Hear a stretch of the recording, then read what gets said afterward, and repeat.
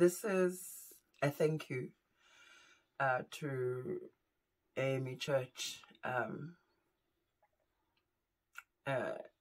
Reno and Sparks, for the love that they helped us share as AME Church in Ivory Park, in the 19th Episcopal District in South Africa.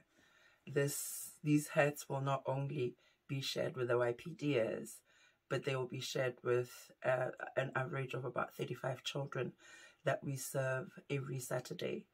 These are children that some of them, or most of them, come from families that are asylum seekers and undocumented in Johannesburg, coming from different places in the continent.